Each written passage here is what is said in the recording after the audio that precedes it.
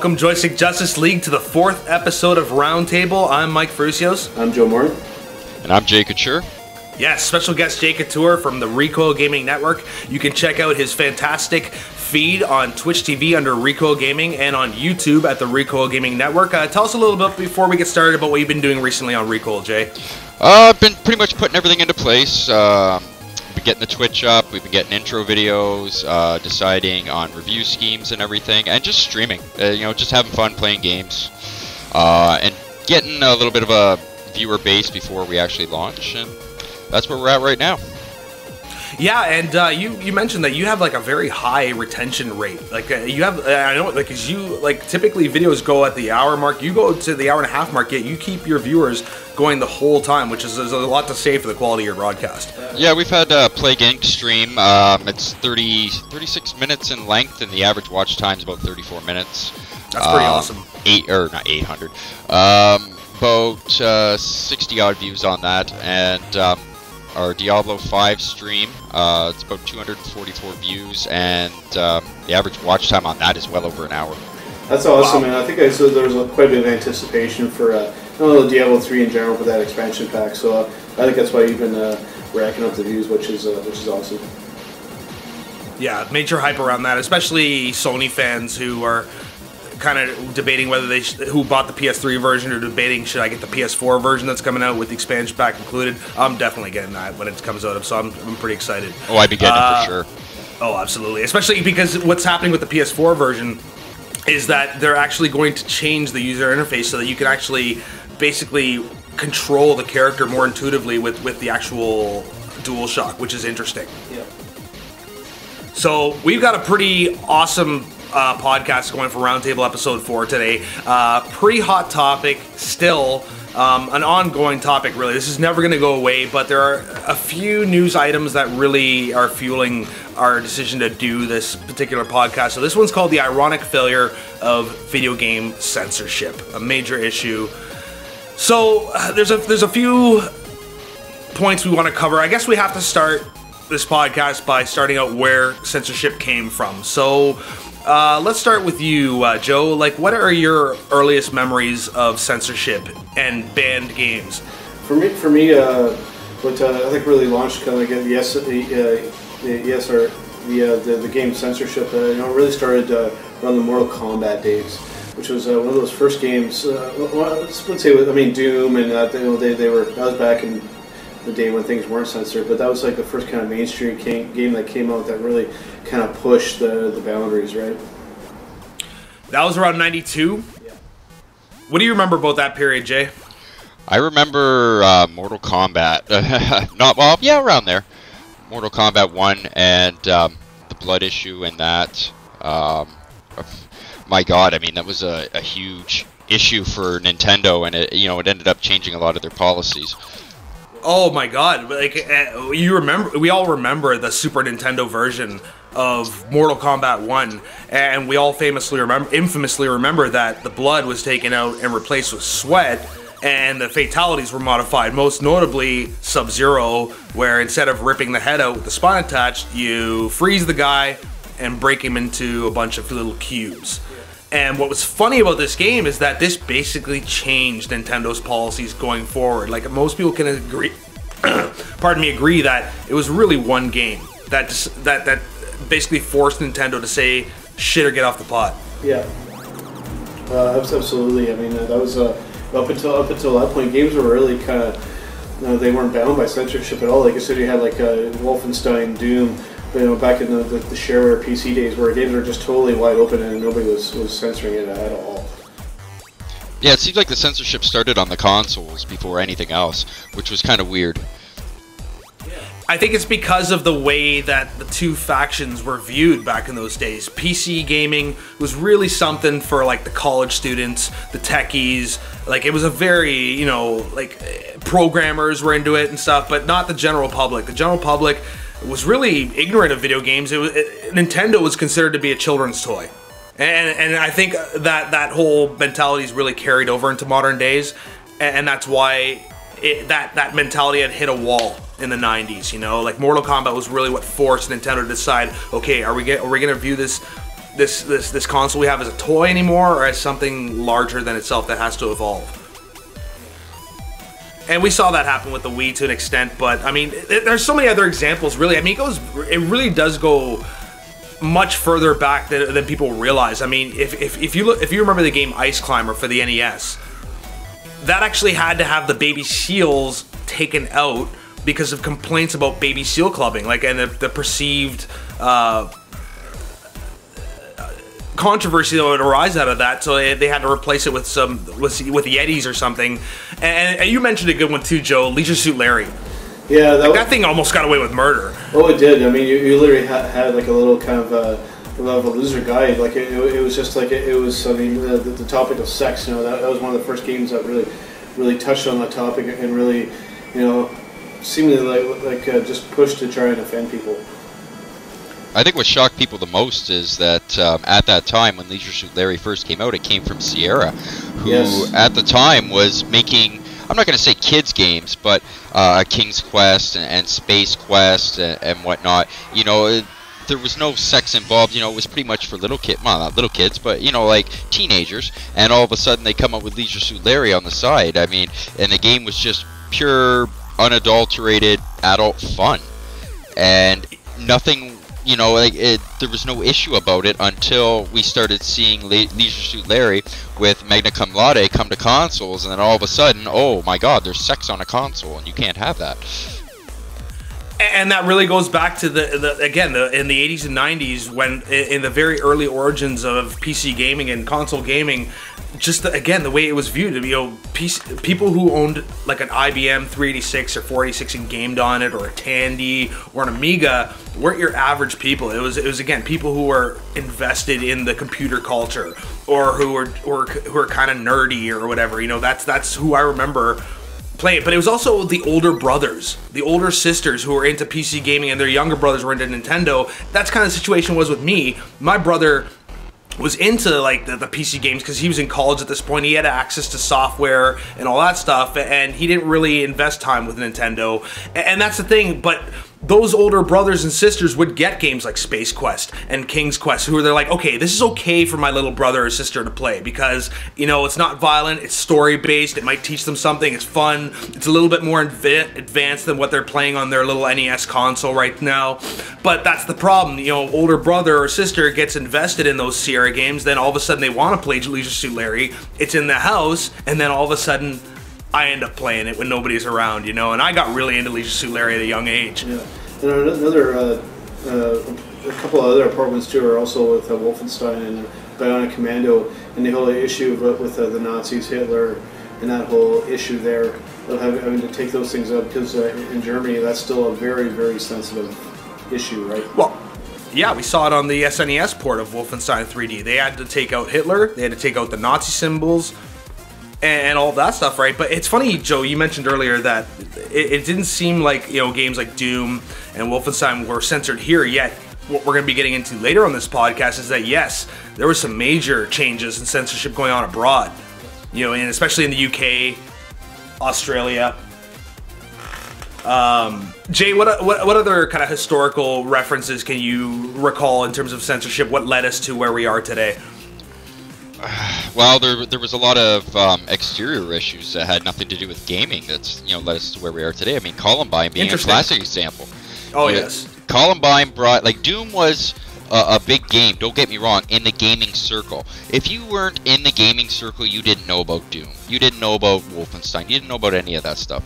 Exactly. And when Columbine happened, the first place the finger was pointed was at ID Software and Doom. Because the parents felt that because those kids had at one point played that game, that must have motivated them to go and blow away their classmates. Which, as we all know, coming from a gaming perspective, we all know it's a load of shit.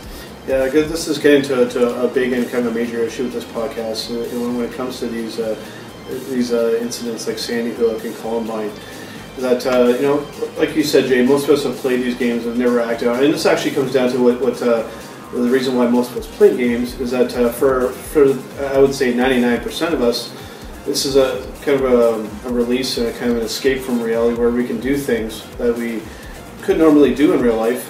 And for 99% of us, it stays there. It doesn't go beyond that. And some of these people that have been involved in some of these incidents, like Sandy Hook, they were already previously violent people. Did these games, kind of help that along? Sure, but they already they were already previously violent and mentally disturbed people, right? Exactly. It's only going to magnify what you are. I mean, come on, give me a break. I mean, if there weren't violent video games, you don't think that violent people would be...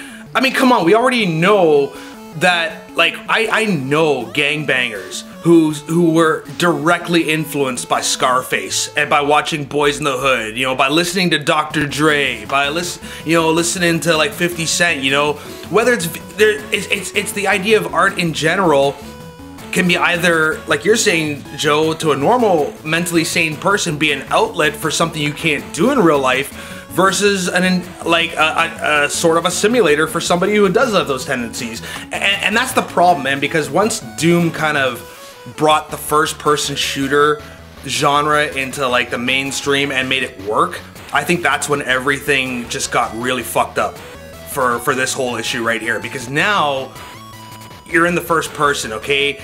Then you get, let's flash forward a bit, you get the Navy Yard shooting. What was the culprit? Call of Duty. Oh, he used to play Call of Duty 16 hours a day. We'd have to feed him while he's playing it, and this made him a trained sniper. No, that's a load of shit. Yeah, the majority of Call of Duty players, if they were to pick up a regular rifle or a gun, they don't pick it up and probably go, well, where's the square button to reload? They probably wouldn't even know how to operate a real gun.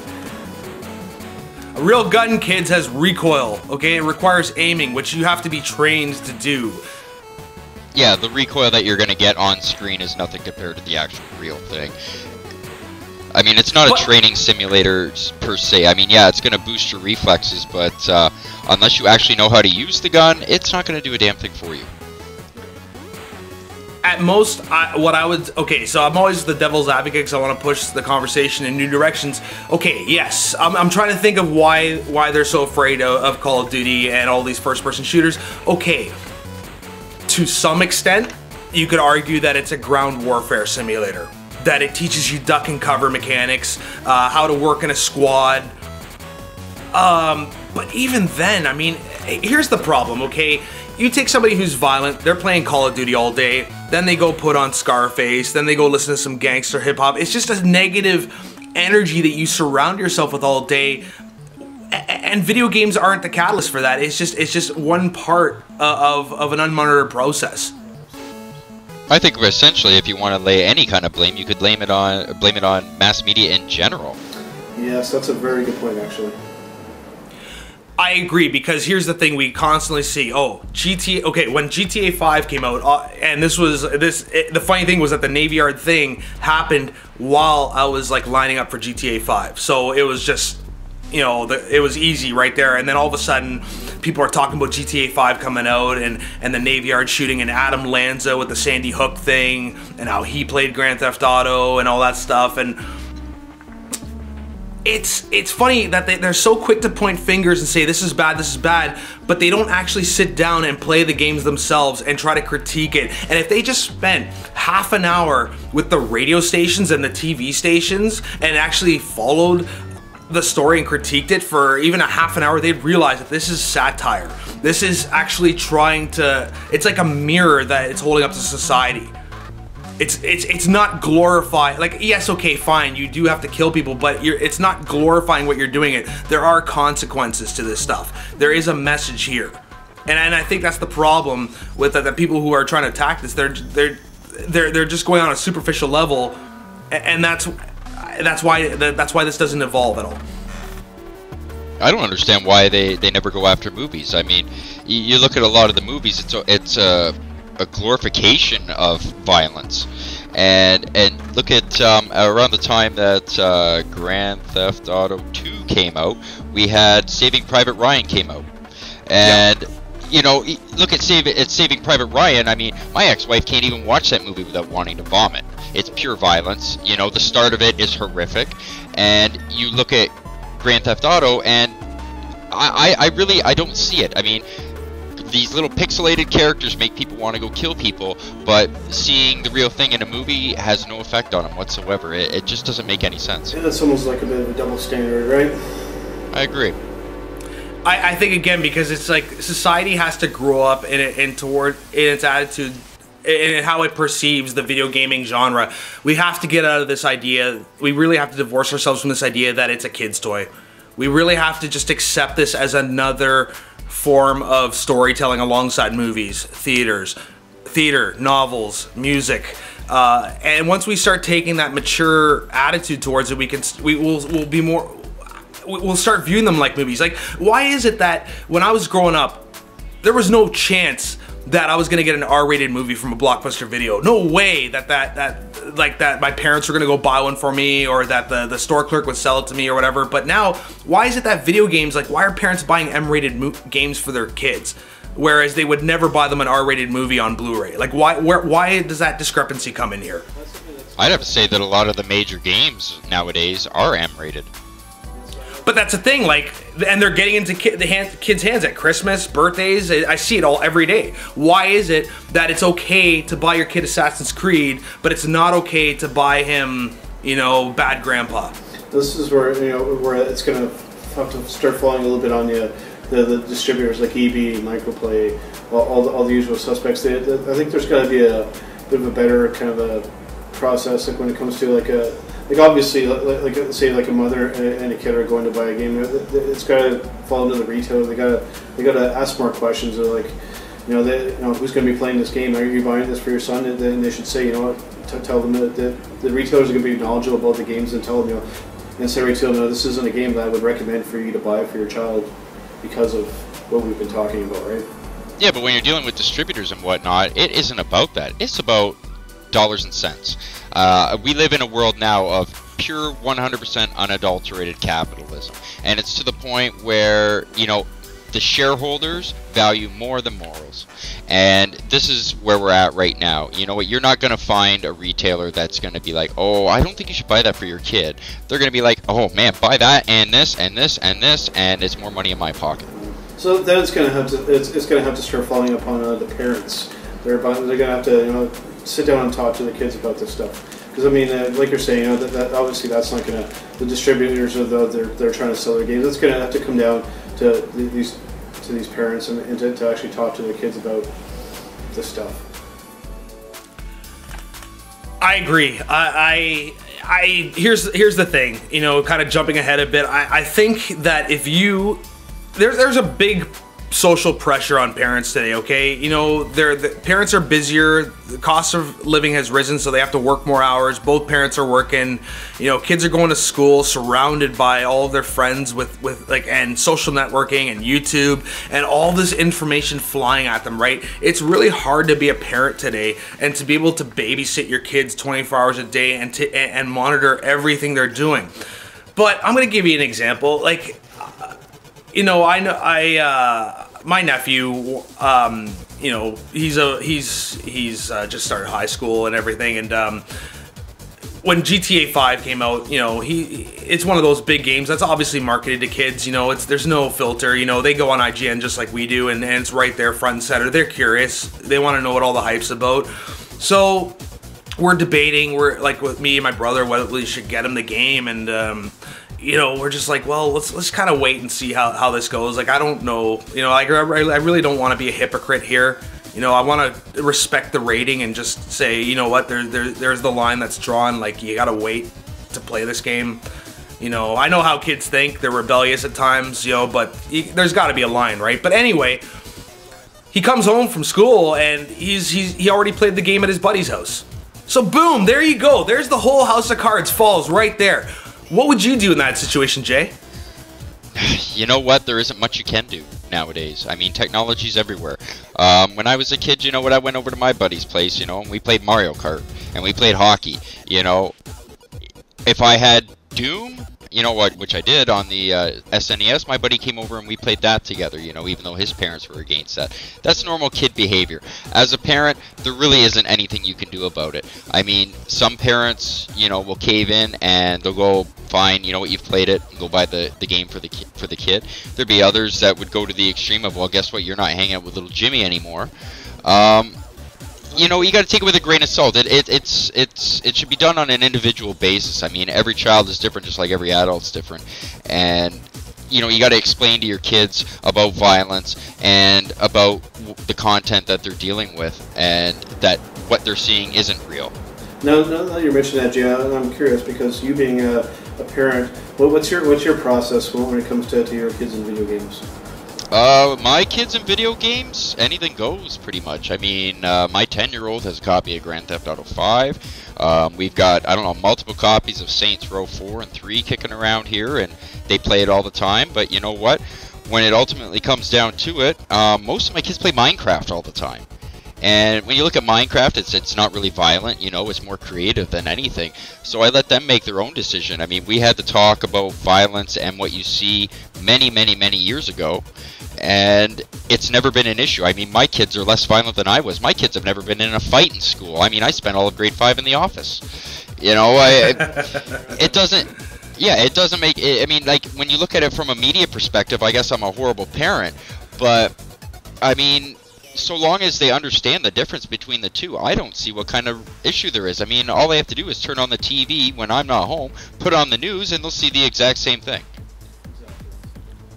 And Jay, you know what? That's the thing, man. It's like we've been taught that's why this issue needs to evolve, because right now you're sitting here saying, oh, am I a horrible parent because I did this? And I would say no, because you've already proven that it works when you don't just put up these false walls for your kids, say, no, don't do that, without explaining to them why. Like, and that's the key. It's just talking to your kids, man. Letting them explore, but also being there to point them in the right direction. So it's and I know the reason is that you've probably sat with them and played them, and I'm sure you explained some stuff to them. And we're so quick to forget how we think as kids. You know, when I was a kid, sometimes I would be curious and try to find something, see something that was a bit more adult, and it's like a punch to the gut. It's like, whoa, that's just too heavy for me. Yep. You instinctively know as a kid, it's like, whoa, I'm not ready for this yet. And that's what you're saying. Like, okay, they've played GTA 5, but like you said, they play Minecraft, man. And that's what happened with my nephew, and I'm gonna get to that right now. So, as part B to what I was kind of leading up to, where I found out that he's playing at his friend's house. So his birthday was coming up, and I knew he wanted the game. And I talked to my brother, and he's like, okay, you know what, just get it. And I'm like, all right, well, I'm gonna get it, but I have a plan here. And when I brought it over, I made sure I had an afternoon to sit down with him and play out the first hour. And we did. Like, and what I did was I made him listen to the radio station. I made him go to an apartment and watch the TV. You know, I explained to him in the most innocent way I could what the jokes were about. And just watching it go over his head, you know, I'm like, there's like that ironic side of me that's like, ha, mission accomplished. You know, I fucking psyched you out of it. It's like I made you realize that this is way too old for you. Not trying to say you're stupid, or that you're immature, but that you just haven't reached that life experience to appreciate this the way I do. And that's the thing. He went back to his NHL hockey. He went back to his Call of Duty, and he doesn't even really. He has it there, but he doesn't really play it that much. Maybe he fucks around it a bit, but the curiosity's been satisfied. It's like telling a kid not to smoke. Well, when they're in high school, it's like, no, don't smoke. Well, I'm gonna go fucking have a cigarette and find out for myself. Yeah, because even when we were kids, you know, if our parents would tell us to do something, and it's like right away our instinct is like, well, I'm going to go do it anyways, you know. So it all comes down to talking, and I think Jay, you've gone about it in a very good way. Well, I found the other big thing that I didn't mention that we also discuss all the time is we also discuss current events. Like, my kids know about the Sandy Hook shooting. They know all about the background stuff, you know, with what's going on in the Ukraine. They know about that stuff. We have, like, daily political discussions around, that's awesome, around, you know, the dinner table when we're eating. And it starts to show because, yeah, at first my oldest son, you know, like, oh, Gary's mod, I'm going to try playing that in real life kind of thing. Now, no, he has a total understanding of the difference between the two things. And you know what? That has totally rubbed off on his younger brothers, who, you know, look up to him, and he helps them decide what to play and whatnot. And you know, it's got a lasting effect when they know the difference between what's going on in the real world and what's going on in their game. That's it, man. When they can connect the dots for themselves and see that, yes, doing this will lead to bad consequences. It's happening right around me. There are other kids that have fallen victim to this. That the kid's not stupid enough or immature enough to realize that simple truth. And it all comes down to what you're saying. Just getting down on their level and figuring out what they like. You know, talking to them about the games that they do like. You know, trying to, instead of just, you know, oh, that's Minecraft. That's a game that my kids play. I have no idea what it's about. Get in there, man, to like learn about what makes them tick. You'll learn a surprising amount about your own children and what's going on with youth in general just by spending a little time. So that's my challenge to parents. If you're gonna buy an M-rated game for your kid, that's your decision. You're not a bad parent or a good parent, but what makes you the better parent is if you pay the price for it yourself and actually take some time out of your day to say, I'm gonna sit down with my kid and watch him play Call of Duty and ask him questions about what he feels about the game and maybe give him my 2 cents as to what the bigger picture is of what he's doing right now. Yeah, I agree. No, and I'd like to change gears a little bit here. I want to hit on a big talking point that I just saw on our agenda here, and that is that you know, going back to the beginning of the ESRB with, in Mortal Kombat days, I think you can make a really strong argument that this war on video game violence, if you want to call it that, with censorship has arguably led to an increase in violent material in video games. And that goes to the title of this podcast, The Irony of Video Game Censorship. I mean, Jay, you know, Joe, we saw GTA 5. I mean, there was a little bit of controversy around the launch, but is it getting censored? No. Is it in the news? No. No, dude, it's the opposite. It's the darling of the media. You know, it's high art. It's the thing that you have to be playing or you're uncool. So, and that's the thing. Kids are playing this game, so has the ESRB worked for us, Jay? Yeah, ESRB, I mean, it's just a guideline, and that's the way I always look at it. I mean, okay, games rated G. Okay, well, I know no matter what, the kids aren't going to like it. Don't buy it. And then I go to, oh, it's rated 14. Oh, well, guess what? That's a good one. You know, that's how I look at it. I mean, kids don't even care about ESRB ratings. My kids don't even know what it, I mean, yeah, they know what it looks like to see an M-rated logo, but they really don't care. It's about the game itself. I mean, the rating system, I mean, it's not enforced. So, who really cares? It's just a joke. What about adults-only ratings? Why don't we ever see those? Why? And that's the thing, like, Leisure Suit Larry, going back, right? Because it was known to be an adult-only game, that's why it wasn't censored. No, because, I mean, if a game gets an adult-only rating, it can't be sold in regular retail spots. I think, you know, is that the rule? Like, I think basically porn shops would be the only ones that could sell it at that point. Yeah, so you I don't know. can't go into Walmart and buy porn. No. That's true. So Walmart probably wouldn't carry it. GameSpot's probably not going to carry it. No. And I think that's what forces none of these games to get that rating, because they just wouldn't be able to get sold on a high enough level. Yeah, like I played some games like the Witcher series, you know, which I would consider adult only. You know, the content. Another very censored game in the UK. Yes, very censored in the UK. Absolutely great game. I totally recommend the series. But for grown-ups, I mean, my kids don't play it. My kids hate it. You know, because they've tried to play it. And they got to the first sex scene in The Witcher 2, and guess what? They weren't even interested. And these are boys that are, you know, raging with hormones. It just and doesn't they didn't speak even to care. them. It just no, it doesn't doesn't speak to them on the same level that I do. I mean, I saw it as an art form. I mean, it's telling the story, just like nudity in a movie. Unless you're watching a porn, nudity in a movie is part of the story. And that's how it you know, worked with that game. It was the same thing. But, I mean, I totally agree it should have an adults-only rating. But, if it did, I mean, CD Projekt would be out of business. We all know that.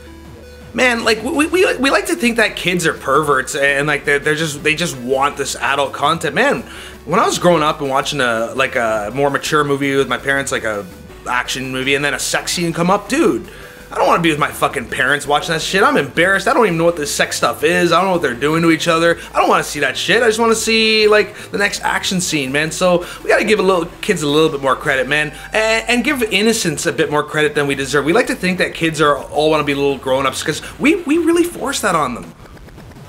We give in to, like, the girls wanting to buy Lululemon pants and wearing makeup and the kids having cell phones. We just, you know, just let them have their innocence back, man. Like, I think we're pushing them too far culturally, and that's really the mass media's fault. Just, again, like what you're saying, Joe, the irony of this, like that we try to censor these games, but yet the mass media, which we know the kids are watching, just glorifies all this stuff. What gets all the attention? Call of Duty, Grand Theft Auto, Assassin's Creed. All the violent games. Rayman Legends, where was the mainstream publicity for that? Yeah. Where is the mainstream hype for Nintendo? All the newspapers shit on it. All the mainstream ones anyway, all the mainstream critics and stuff like that, they all hype the same stuff, the violent, the sexy games. You almost gotta wonder, you know what, this might be a little bit off topic, but you almost gotta wonder if there's not some form of advertising conspiracy going on when you look at it that way.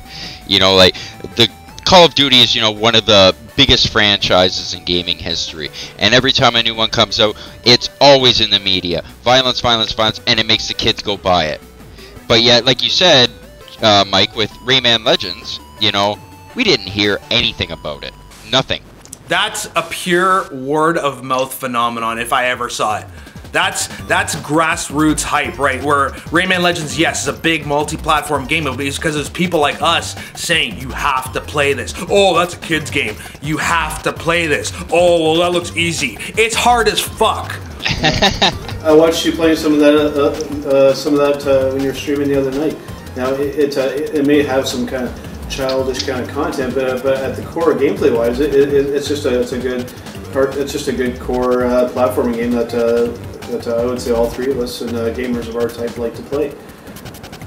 Well, then really, like, I have to challenge the big outlets then. IGN, GameSpot, you know, like, why can't we start promoting and, like, actually no, like, deconstructing this myth that it's not cool to play kids games? Like, why do I constantly see this in my social networks? Oh, Doki Doki Universe, that looks gay. You know why? It's because that teaches you about humanity. But you look at sites like IGN, GameSpot, and all that. Who are they owned by?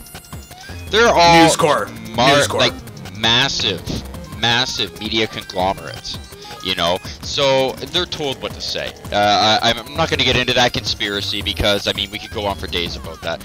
But that's why, you know, like when I do this stuff, yeah, sure, I could have went and applied at IGN. You know, they were looking for writers, but why would I do that when I don't have that? I don't share that belief. You know, I would rather, you know, write for independent sites. I prefer to go to independent sites for my news because, you know what, they will at least focus on these games that I've never heard of. It's not just Call of Duty all the time. Yeah. It's not just Grand Theft Auto all the time. So, I mean, with those big outlets like GameSpot and IGN, I mean, you're not going to be able to, as a writer or a broadcaster, you're not going to be able to voice from actual opinion. Like you said, Jay, you're gonna be basically told what to say.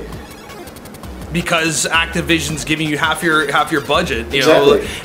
And here's the thing, man. I can't knock these. Like, I criticize these sites, but I don't knock them. I check them every day, like everybody else. I respect a lot of the personalities on there, but I'm sorry, Jay. I know you don't want to get into conspiracy. Let's talk a little bit about that now. Having seen the rise of, like, corporate gaming sites and seeing the bullshit that happened in the 7th generation was really what tuned me into what you're saying about this conspiracy of what they're trying to sell to the gaming public as what's cool and as what's good, and especially the kids who get on this stuff, and there's no filter, there's no age filter to go into IGN and watch a video, like a trailer for The Witcher 3, you know, and like everybody's saying, oh, this is one of the games to look out for in 2014, one of the must-have Xbox One and PS4 games. Of course teenagers are gonna be, and preteens are gonna be like, yeah, man, I wanna be cool, this looks like an awesome game. Dude, I'm telling you, man, the 7th generation was mired by a lack of integrity, where it was obvious that everybody was sucking Microsoft's dick. They were calling for the death of Sony back in 07. The PlayStation's over, it's done. Multi-platform games suck, blah, blah, blah. It's too hard to program for. Every game review was always the Xbox version, and they made sure that you were seeing the Xbox version, and like every advertisement available for Xbox and other platforms. It was this whole massive like thing just trying to get rid of the competition, and people who knew how Sony worked and who were actually following the PS3 like I was, knew that this was all bullshit, that they were lying to us, like that, like IGN and GameSpot were just giving into sensationalism. And that's really where I decided to go independent myself. I'm like, no, nobody's gonna, I'm not gonna tell the official story, because there's a lot of shit that goes on in this industry, man. Why do you think Ken Levine left Irrational and folded it? Why? Tell me, guys, why did he really fold that company? Because he doesn't have, under 2K, he doesn't get that artistic expression. I mean, there's way too many rules to follow. You know, when you look at the indie developers, I mean, like I said, I've said this, God, now going on like 5 months, that indie in this coming generation that's upon us now, indie is going to be the new AAA.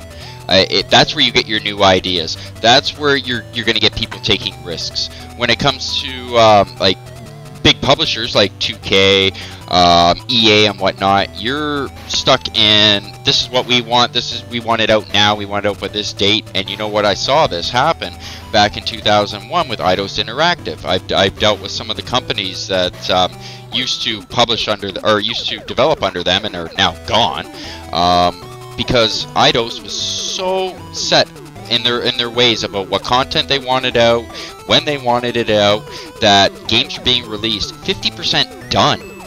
Like, we're talking the buggiest messes you've ever seen, and just to make a profit. And now you see EA doing the exact same thing.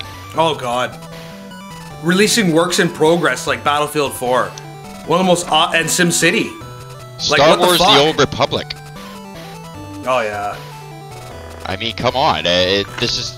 It's just going to get worse before it gets better, and it'll be like what happened in 2001, where, okay, Eidos didn't totally fold, but it was to the point where, you know, they were pretty much bankrupt, and some other publishers were able to come in and revive the industry. But I mean, that almost killed the industry then. Right now, I'm worried that, you know, with EA and their claws in like everything, that they will be the next to do the exact same thing.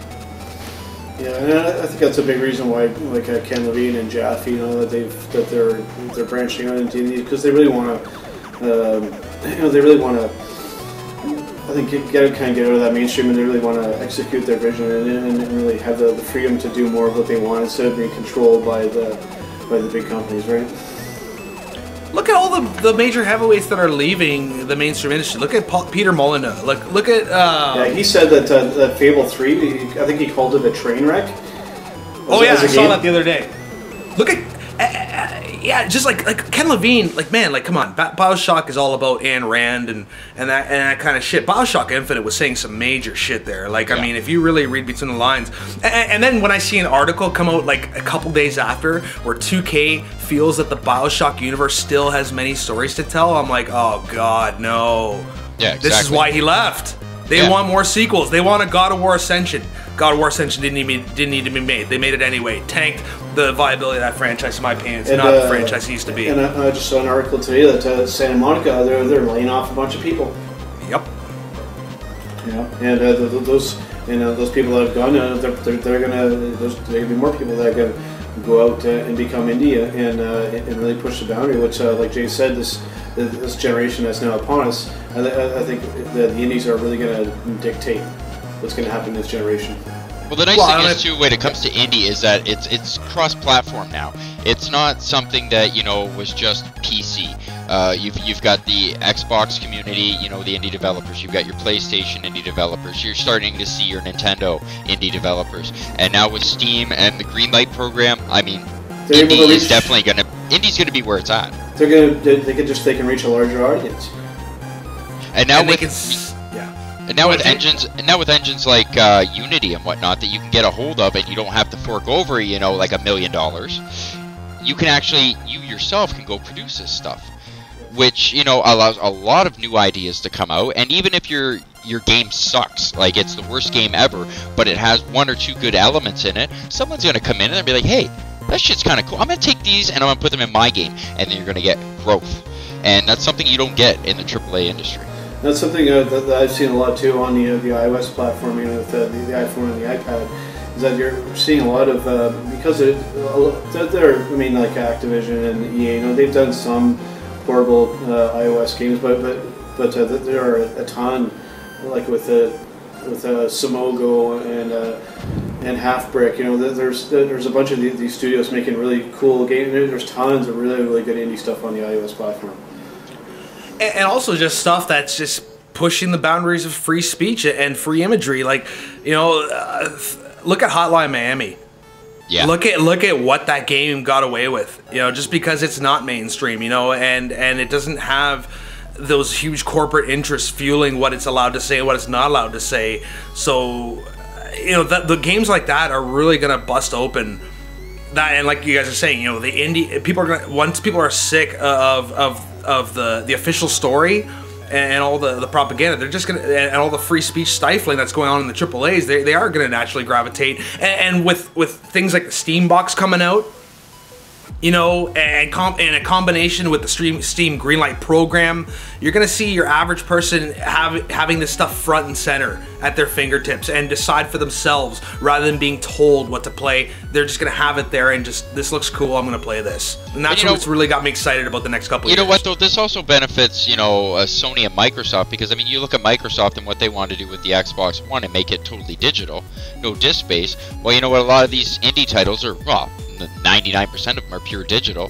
That's also going to push them in that direction as well. And you know what, we might inadvertently see the end of disc-based games because of this. Yeah, I think that's just a matter of time. But I mean, there's still a lot of gamers that still like to have, especially most of us who've been around for a while, they still like to have a physical copy of a game. But it's with the indie games, like you said, the majority of it is digital. And I think there's going to be a lot of people that, especially in this current generation, that are probably not going to play any of the big AAA games. Most of them are going to be just happy just playing all the really cool indie games that are already out and coming out. Well, the indie games are good on your wallet too, and yes, that's the other thing. You look at AAA games, they're dropping at $60, to start, and you get indie titles. Hell, you can get some of them for $5. Yeah, like Hotline Miami's $10. Fez is right around that same price. It's you Meat Boy, I think, was only about $15. You're getting a fantastic experience, and it's not putting, like you said, Jay, it's not putting a big dent in your pocketbook. And I think over time, if that is the case, the indies do start to reap some more of that success and people start to defect over to that platform for more compelling messages and imagery and gaming platforms. Maybe that can only push the AAAs to start stepping their game up as well. And the thing is, the AAAs will never really disappear because we always need those big budget cinematic experiences. And in terms of the Xbox One going digital, I still think it's too early. I think EA and Microsoft are trying to push this digital era way too fast. Here's the reality, especially in Canada, is that bandwidth just isn't there yet. PS4 games start at like 60, 80 gigs a pop. You just wait till like 2016 when games are clocking at like 100 gigs. Are you guys seriously be able to download that and be able to store it? Yeah, well, the nice thing in Canada now, we have unlimited packages. Sorry, Joe. But they're like we mentioned before, it's in Canada we pay through the nose for internet, and to get a really high-speed connection, it's expensive. Yeah, so to have that Xbox One Blu-ray as your quick delivery device, just a quick install, that still at this point is really required. So I think the Xbox is looking at this the wrong way. They got to get rid of Kinect. They got to go like what you're saying, Joe. Instead of going discless, they just need to drop the Kinect as a mandatory. Drop the $399, and you watch the sales start to go up, especially when Halo 5 gets announced, probably at E3. So getting back to censorship, though, so we've seen where it's going. We're seeing where it is. I don't know where it came from, where it is. I want to see where it's going, and especially with two probably the most recent issues in censorship. Before we get to the major one, which is the bill I want to talk about with the Republicans, I want to talk about South Park, which is coming out this Tuesday, which is a different kind of censorship. This isn't violence, this isn't sex, this is good taste, okay? Now, we already know that this game is getting heavily censored in the UK and Australia. What do you guys think about this? Like, does this matter to us? I think it's going to, at some point. You go ahead. I'm going to pass that to you guys. Go ahead, Jay. This is a better one for you because you guys are more into South Park than I am. Okay, so Joe, what do you think about South Park and the censorship thing? And the what do you like? How does this make you feel? Well, this is getting a little bit into like the freedom of speech kind of thing, where it's like they're telling people what kind of content they should and should not be taking in. I'm a firm believer that people should be allowed to watch and play whatever they want, and not have the government telling you what you should be playing. I think it's got the rating. I think once you've put that mature rating, I'm over 18, I can decide for myself what's good and whatnot. And I guess the big issues of contention that I've heard about so far is the anal probing scenes. References to the first episode of South Park where Cartman gets anally probed by aliens, and then other characters get anally probed. So the UK and Australia, they deem these to be too offensive, against morality, so they cut them out. My problem is that I can see that coming here someday too. We're not too far off of that climate. I think we get away with a lot of things now here in North America. I don't know, maybe I'm wrong. What do you think about not just South Park in general, Jay, but just the climate? Do you think we could ever get to that point? I totally think we can get to that point. I mean, we've seen, in the US especially, we've seen the right wing go far right wing. And this has happened, since probably the second Bush election, where the Republicans have just gone stupid. I mean, I don't even know what to say about it. I mean, when they're talking about, a woman can't get pregnant when she gets raped and shit like that. I mean, they've gone far right wing, and you have the left wing, which is now not getting much support because the U.S. seems to be mostly Republican. That's not good for the people. They're all worried about their Second Amendment rights and whatnot, but they really don't care about the freedom of speech part of it. So you know what, I can see the censorship coming because they want to tell everybody what they can and can't do. I mean, you look at what they're doing right now with the bill that the Republicans have in for video games, and up in Canada, I mean, this is going to be coming for sure. I mean, I've already seen the censorship when it comes to the news media because I'm a big viewer of CTV News. I read their news posts and whatnot, and I'm not allowed to post comments anymore. Every comment I post gets banned because the truth hurts. So, I mean, if they're going to censor people just based on a comment because they don't want people to know the truth, I mean, video games, I mean, it's just an easy one. Yeah. It's a good point, Jay. I think gay games have always been kind of like an easy kind of target for a lot of this stuff, right? So well, because it's seen as kid stuff. That's why it's easy. I mean, it's seen as kid stuff. Let's dissect this for a second. Okay, so we're allowed to see, here in Canada and the U.S., we're allowed to see a scene where Cartman gets anally raped by a UFO, but we're not allowed to see in the UK. What does that say about us and what we decide to censor? Why is it okay to show sodomy, but it's not okay to have, anti-Obama views in a game or something? It's just weird how, like, again, free speech. Look at Call of Duty Modern Warfare 2. Okay, one of the probably the most anti-war out of all the Call of Duties, in my opinion, that I played. And I'm sorry, again, I don't want to get into conspiracies here, but is it any wonder that Weston Zempella got fired after that game come out with the No Russian mission, really criticizing the military-industrial complex? Activision doesn't want their own developers criticizing the whole complex that they're trying to promote with the Call of Duty juggernaut. Yeah, that wasn't just a coincidence that happened. And you see, out of all the Call of Duties, that was the one I enjoyed the most. Me too. And that's the irony of the last point here that you kind of touched upon, Jay. This new bill that the U.S. Republican Party is trying to pass that would effectively negate tax credits for violent video game makers. Now, How ironic is that when we push games like Call of Duty, when we push games like Battlefield in through the mainstream media, punish them at the same time. We try to punish them at the same time. That looks like lobbying to me. Oh, it's totally lobbying. Yes. And you look at the U.S. and I mean, they're all worried about their guns and losing their guns. They have no problems giving a 10-year-old an AK-47 and expecting him to be totally responsible with that gun. But when it comes to a video game where all you're doing is putting a controller in his hand, that must be killing people. And that doesn't make any sense. There's no logic behind it. It's basically a way just to get votes. Get campaign money. It's like, okay, Activision, pay up. You want to keep making Call of Duty sequels? Pay up. Unless you want to get, sucked into the black hole. And that will never happen because they know they need these games to push propaganda. But like you said, I mean, and that's the thing, again, really, going back to why some of these major auteurs in the game industry are just leaving the mainstream side. They're like, you know what, let's go to Kickstarter. Look at like Project Number 9, right? Mega Man, but with a different name. Yeah. They got out of the sinking ship that was Capcom. Capcom's almost done. Yeah.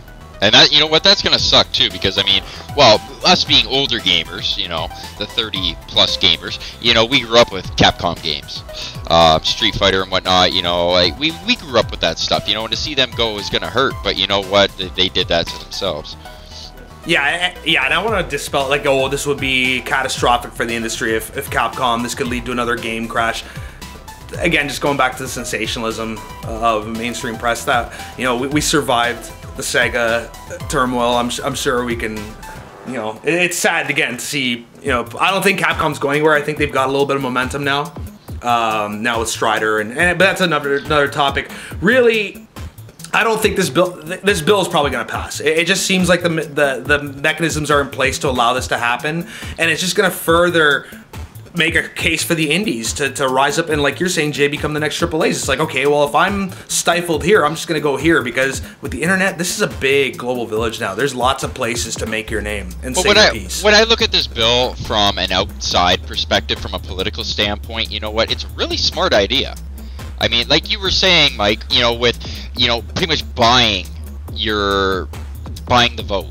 And you know what, from a political standpoint, that's really smart. And you know what, up here in Canada, we're seeing Harper doing the same thing right now with the Ukraine. He's doing the exact same thing. He's got his fingers in those pies, pretty much telling them, oh, throw a fit about what the Liberal Party says. So that way they look bad. It's a very smart political move for your party. But is it good for the people? No, it's not good for the people, and that's the issue that we're dealing with right now. With regards to politics, is politics are no longer for about the people anymore. It's just about the parties and about the ideals, and you know what? That's going to create a lot of bad shit, especially for the gaming industry. Like this bill. I mean, there's no research even behind it. It's just bullshit they pulled out of their ass, like the not being able to get pregnant while getting raped. I mean, it's just bullshit they pulled out of their ass, but they spoon feed it to a certain psychotic couple people, and it gets spread and it becomes truth. And that's a lot of the problems that we're going to be dealing with in the future, I think. And you know what? This could really hurt the economy. The U.S. economy specifically, because what it's going to do is it's going to force people to move. It's going to force developers to leave, go to Canada, go to Switzerland, go to wherever they have to go. And where like you think this is going to affect Rockstar? No, they're based out of Scotland, man. Like this is. I guess in a sense they're somewhat immune to this bill. I don't know, but they're still. Well, no. The other thing about Rockstar also has an office in Toronto. That's true. And you know what? The nice thing up here is we don't have censorship like that. But you know what? Our government is already trying to pull these U.S. game developers out by offering tax credits for video game developers in Canada. And all it takes is a modification of those parameters to say, okay, now we're giving these tax credits, but now we're going to restrict who we give these tax credits to, and we're not far behind. Yep. People like to think that Canada is so much better than the U.S., but you know what? Again, another podcast, another topic, but Harper's is right in there with the rest of the decision makers. We're just a little, we like to pretend that we're a little more provocative over here, and for now maybe we are, but I don't know if Sorry, Joe. And I hope that that doesn't kill it. I mean, look at that Phil Fish with Fez. I mean, that's how he was able to develop that game with a grant from the government. And look at what he created. I mean, it took him a fuck of a long time to do it, but he made, in my opinion, an excellent game with that. So it's. I hope that doesn't get affected too much here, and that like you said, hopefully it'll attract some. I mean, we already have a lot of extremely good developers in Canada, but I'd like to see that stay in and attract some of those people up here. But you know what, the nice thing about these tax credits and whatnot, they don't just apply to video games, they've also applied to movies. I mean, we've seen some really good independent movies come out, specifically out of Canada, and you can tell because they have the Ontario tax credit in their credits at the end. One that comes to mind right now is Pontypool, which is an absolutely great movie, and filmed in Northern Ontario, and it's a zombie movie, and it shows no zombies. I mean, it's an absolutely great movie, and the nice thing about it is that it might be government funded, but there's no censorship. Exactly. Oh, look at the East Coast. And another good example is that the show that Les Stroud, former executive at Much Music, with Survivor Man. Yeah, Survivor Man was great. With the tax credit, and he's allowed to basically do what he wants. It's not completely uncensored, but he has a lot of artistic freedom. Yeah, he has to follow standard rules, like for television, like swearing and whatnot. But I mean, and that was an absolutely great show.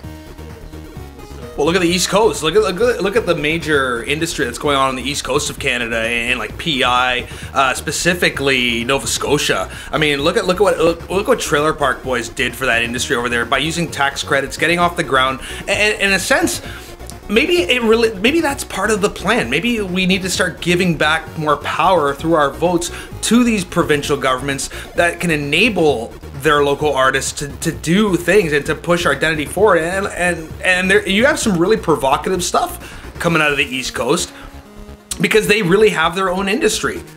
And same thing with Quebec. They have their own self-contained industry where they say whatever the fuck they want, whether people like it or hate it. And I know a lot of people don't like it, and that's the thing. Maybe it's just the fact that we need to start voting in, premiers that can enable more shit like this to happen with less restriction. But the problem that we all know is that when it comes to Republicans and Conservatives, the first thing they always do when they get elected is they cut funding to arts, anything creative. Because they're exactly the same party. Yeah, it's thrown into the military-industrial complex, and that's where it sits. And that's not only politics; we see it everywhere. Going through university, I saw it. The arts and humanities disciplines got no funding, nothing. Our film department got nothing. We had old textbooks, old classrooms.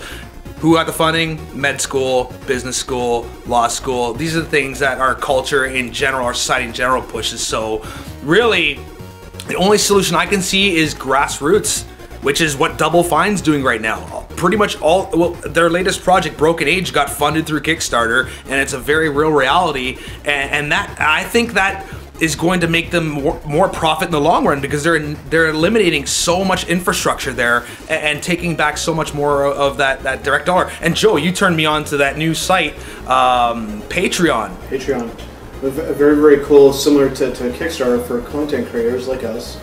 Basically, you get your patrons, which is kind of a little play on the name of the service. To every time you put out a piece of content, they give you a little bit. It's a good way to get people to support your content and to motivate you to keep putting out content for them. And the nice thing is about all this is it's a push against censorship, which is nice too because you know what, like on this podcast we can talk about whatever we want. We don't have to worry about censorship, and that's the nice thing about Kickstarter and all that. We don't deal with censorship. Censorship's done at the publisher level and at other levels, but when it comes to this stuff, we can actually speak our mind. Whether we take flack for it or not, that's our own problem. But we have that option. Whereas like in the mainstream nowadays, no, you don't have any option. You're forced into censorship. That's why I really enjoy what we've started here, is because I do feel that it's like a sense of freedom to be able to speak what you want. And I really enjoy that. Well, and using these democratic platforms, like, you know, getting on, like starting out on YouTube, then getting onto Patreon, and then getting onto Ustream, and using those as new avenues of like financial revenue to keep your show going. But it also brings you closer to your audience, like directly on the comment field, in the email field, like whether to it can be a detriment too, in the case of, you know, Total Biscuit, who is basically disabled comments and likes on his page because he was just getting trolled so hard. But, you know, You're essentially, with Patreon, your viewers are almost kind of basically becoming like your producers. Absolutely. You know? And it's like, it's really, because this internet, this thing is such a wild new frontier. I keep saying this over and over. It's like, we're like in like the state that Hollywood was in the 1910s, the Chaplin era, you know, the Keystone Cops era, where the rules hadn't really been made yet. You know, and we're making the rules as we go. And that's why, again, if you feel like you're not being able to say what you can, and you feel that the system's taking you down, well, it's time to take a risk and get out there into this new frontier while the rules still haven't been written yet. Yeah, like right now we're almost in the renaissance of the internet, but you know where we have free speech, we can do whatever we want, but we're only kind of in that because, you know what, we've had issues with the U.S. government turning around and saying we own the internet, everybody's going to follow our rules.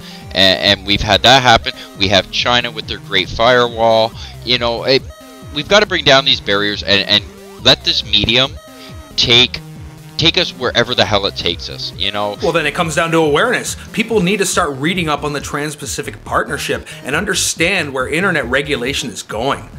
And to start voting these fuckers out of office. But as long as people are going to be blind towards the stuff and like, oh, it's over my head, oh, it's boring, oh, I don't want to think about it, doesn't apply to me. No, it will. Like, it's going to apply to everybody. And what you see, whether you're a broadcaster or a viewer, it's going to affect what you're able to create, what you're able to view.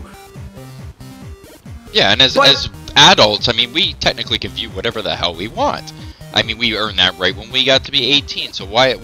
What makes the government think they have the right to step in and tell us, oh no, you can't view this, you can't do that?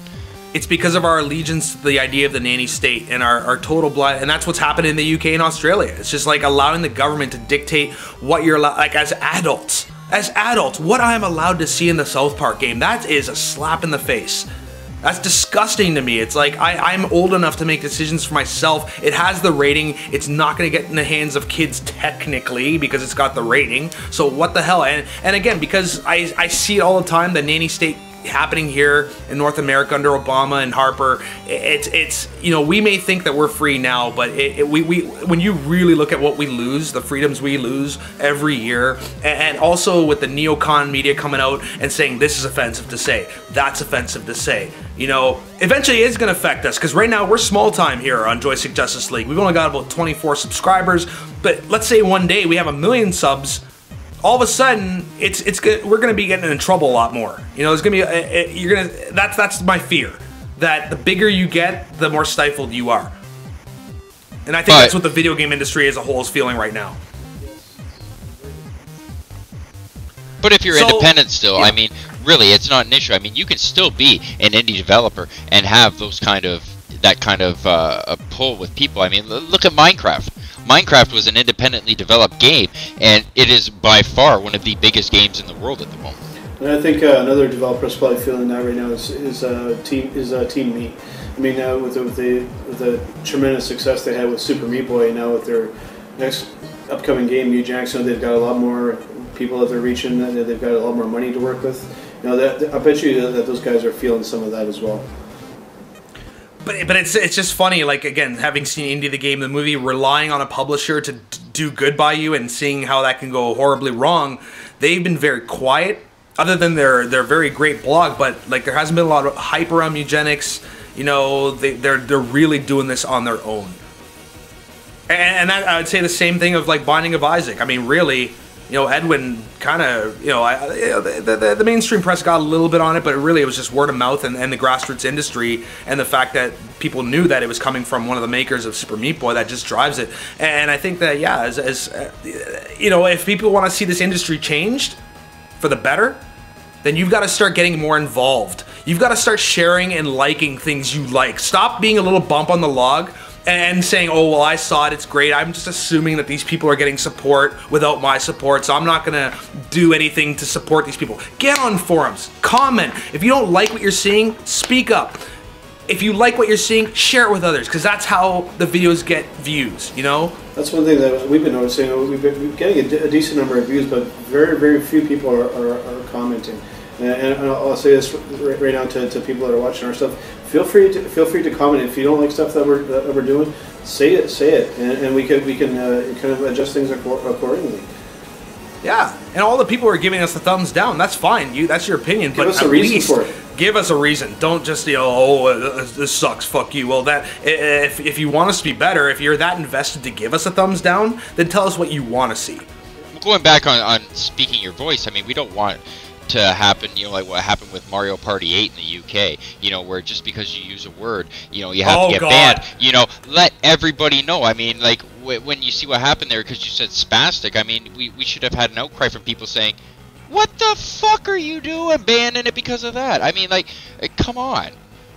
Yeah, the background on that was because in the UK, the term spastic is slang for somebody who's mentally handicapped or whatever. Or no, physically handicapped or something. And they took offense, so they had to edit that word out of Mario Party. That is just not an offensive, really worthy thing, in my opinion. And for a Mario game, I mean, that's just reaching for that kind of stuff, Well, considering we know Nintendo's standpoint, like when it comes to stuff, I mean, they try to promote just to kids. I mean, you look at the majority of their games, they're geared towards kids. So they would have, made a point of, okay, we're going to make sure this game is perfect for kids, and then something like that gets banned in the UK. I mean, give me a break. It's a word that has multiple meanings, but also, come on, people, if you really want to get down to this, sticks and stones will break my bones. Where did that whole... I was taught that when dealing with bullies when I was a kid, with people who made fun of me. It's like sticks and stones, man, just like it's a name. It doesn't mean anything, but that's the thing. We've invested so much in these words now. We're all such pussies. I'm going to say it. You are all pussies if you are offended by a word. Get a backbone. You know what I'll say? If you don't like certain things that are being said in certain games, like spastic or any of that kind of, if you're not liking that in a game, don't play it. Don't continue to play it and keep bitching about it just for something for you to do. If you don't like it, don't play it. Yeah, I totally think that should be everybody's, idea when it comes to stuff. If you don't like it, don't play it. Don't watch it. I mean, the movie American Psycho, I watched like about a half hour, 45 minutes of it, and I was so disturbed and disgusted, I turned it off. I didn't go start emailing my MP saying, ban this fucking movie because it's horrible and it shows murder and everything. No. I mean, I don't like it. I don't watch it. I don't sit there and, watch girly movies either. But it doesn't mean I want them banned. These complaints come from people who are easily led, who are mindless, and they assume that the rest of us are as mindless and easily led as they are. It's like, oh, it offended me, so it's gotta offend everybody. It's just always this large, putting this importance over above themselves, like as if like they're the barometer for the human condition, and that just pisses me off. It's a matter of personal taste. We talked about this on the first episode of my own show the other day, and we could touch on music, for example. Like a certain person may like I like alternative music. I'm not going to go to somebody who likes country music, for example. I may not like it, but I'm not going to show over somebody because they like that particular kind of music. To them, that's probably their favorite kind of music. For them, that's what really does it for them. You can't just shit over something just because you personally don't like it and say, well, because I don't like this, nobody else is going to like it. Yeah, like when we were in school, we were all taught that everybody was unique. And you know what? And it shows. Everybody has their own personal tastes, their personal interests, and whatnot. So long as it isn't hurting people, what is the problem? So, you know what? Like Joe was just saying, with country music, I don't like country music either. But I'm not going to go shit on someone because they like country music. That's their personal opinion. And that's the way we need to look at things, because otherwise we're stifling freedom of speech ourselves. And yeah, let's take it one more step further. I speak out regularly against like Jay-Z, Katy Perry, like these people propagating Illuminati symbolism to kids. I have never once said that they need to be censored or banned. I said you need to understand this stuff, and if you do not believe in this, turn it off, okay? Stop letting it affect you, okay? If you think that your life is shit because you listen to this music and it's having an effect on you, it's easy. Turn it off. Understand there are alternatives. Stop relying on top 40 radio. Stop to tell you what to listen to. Stop relying on the Oscars to tell you what the best picture is. I'm sick of people not being able to think for themselves. It's like we all have to agree and fight because Forrest Gump beat Pulp Fiction and Shawshank Redemption in 1994. Who gives a fuck, man? Yeah, I mean, we need to be an informed society. As an informed society, we're all good people because we fully understand the consequences of everything and the choices that we make. When we're not informed, we're ignorant. And it's starting to show in almost every industry how ignorant we really are. But that's the thing, man. When all these cello idols keep pushing on like blindness and ignorance as the cool, and especially when you combine that with like fashion magazines and lifestyle magazines and rags like the Fluffington Post, all pushing like this unaware hipster cool mentality. It's not cool. It's cool to be ignorant. It's cool to be uninformed because it's all bad. So let's just ignore it and just let it perpetuate. And let's just be cool and buy things so we can forget about it. Kind of repeating what you guys said, people just got to think for themselves. Find their own personal taste. Go with that, and don't like we said with American Psycho, Jay. Like when you watch that, just because you personally didn't like it, don't go out onto these forums and try and tell people, no, because I didn't like this, I know that you're not going to like it. Everybody, just think for yourselves. Find your own personal taste and enjoy what you watch and what you play and what you listen to. Because you know what's going to happen? You're going to get somebody like me who enjoyed American Psycho coming out and saying, well, it's actually a satire on the American yuppie culture of the 80s. And then it's just more, you're just bringing, like, people think that because they have this strong opinion, they're going to go out and everybody's just going to agree with you. No, you're going to get somebody, this has happened to me too, you're going to get somebody who's well-versed and probably make you look like an idiot, and just make you angrier, and it's just a self-perpetuating cycle. So, you know what, this is the big picture. For the parents that are listening to this right now, let's end the show off with something positive. So getting back, okay, fine, everything's fucked up, censorship's on the rise, violent video games are out there, your kids are, oh my god, they're gonna turn into little killers. What can we say to parents to make you feel better about this? You know what, I would say, you know what, sit down and talk with your kids. You know what, spend time watching what they play. You know what, even play it with them. I mean, like, the Lego Star Wars games and Lego Marvel superheroes and all that, they're fun to play. And, you know, absolutely, as a parent, you can get right into that shit. But, you know what, just because a game has an M rating doesn't mean it's necessarily bad. You know what, you gotta realize that the media right now throws everything at they throw everything at everybody. I mean, you have violence everywhere. You turn on the news, you got violence. You turn on your, you know, nightly show or whatever, there's violence.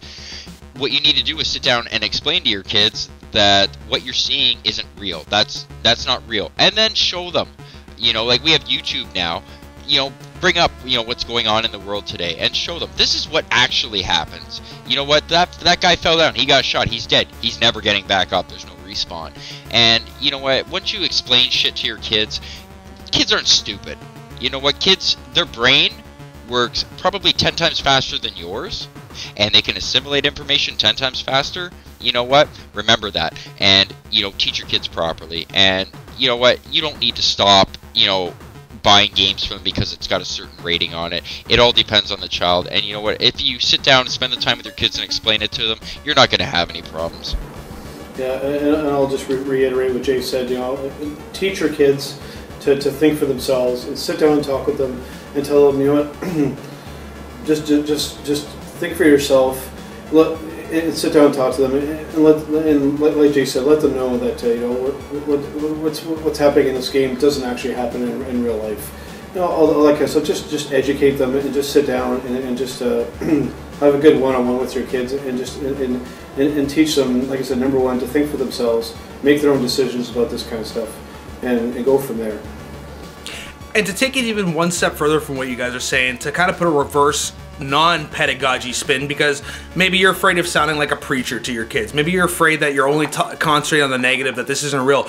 Why don't you try the bait and switch? If you really admire an M-rated game and you want to play, like, let your kid play it, like say BioShock Infinite, why don't you instead Tell them about the great things about the game, that the production design, the use of music, the use of voice acting. Get passionate about it. Get passionate about the good things. Get their cultural awareness up.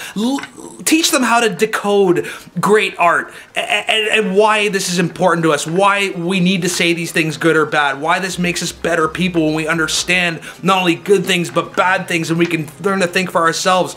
Get into it with them. Just, you know, yeah, fine, this isn't real, this guy doesn't get up, but also, like, if it's GTA 5, focus on the satire, focus on the comedy, focus on the graphics, focus on all these 100+ gameplay elements coming into one package. Like, talk about, like dish on how, you know, like what Rockstar's done for bullying, like other games, you know, with Bully and stuff. Just maybe put a positive spin on it too, to kind of go with the warning label. Yeah, just help them develop you know, a no bullshit kind of filter. You know, passion. Yeah, exactly. And then not just point out the negatives, but like you said, point out the positives. The sublime nature of what you're playing. Like, sit down with them. And by doing that, you might get a kid really interested. You might be a kid that ends up going and developing games. Yeah, I've got one of those right now.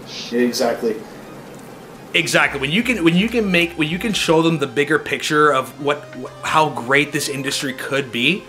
When you show them like when you show them like interviews with developers and the passion that goes into making these projects. And yes, I have a nephew too who's interested in programming, because I've sat down with him many times, and now, like, when he talks about Pokemon or Minecraft, I sit and I kind of give him the metatextual reading of it, and I make it bigger for him than it is. You know, it's like, this is what it means historically, this is what it means in culture. It's not just a game, this is a piece of culture. And once they understand that, man. One that I would personally recommend is you go up on YouTube right now and look at the making of The Last of Us. If you want to see, and you'll really see that they show really in depth of what their process is, and it was I had a great time watching it, and they do it in a very cool way, and you know, that's about an M kind of rated game, but I would also recommend showing it to kids. It's showing them like they do it in a very kind of non-traditional way as well. Absolutely, absolutely. Jay, anything else before we kind of wrap this up? Yeah, just to parents, don't let your kids watch Smosh. Oh my god, you want to see some horrible garbage? You know what, I'm a really lenient parent and I'll let a lot of shit slide. Don't watch fucking Smosh.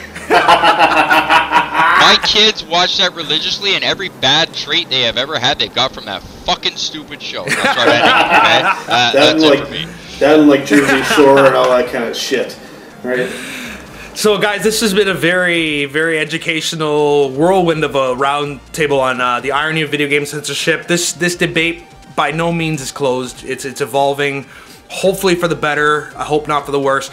People, if you're watching this, if you have a view, please comment. Let's keep this discussion going. If we see enough debate around this, we will do a follow-up podcast. And if you can change our opinions on things, if you can give us new insight, that only makes it better for everybody else. So, fantastic episode of Roundtable. I'd like to thank our special guest, Mr. Jay Couture of Recoil Gaming, and my co-host, Joe Morin. I'm Mike Frucios. Make sure you subscribe to us on Joystick Justice League. Like us on Facebook. Anything else before we wrap up, guys? I'm good. Yeah, it's and just another side thing. Also check out our blogs. Mike on the Alarm Bell Network on WordPress, and me on blogspot.ca at joemorin.blogspot.ca, and stay tuned for a lot more really cool content, guys. Lots of great content, guys. All right, guys. Well, thanks for listening, and we'll see you on the next episode of Roundtable. Peace. Peace and game on.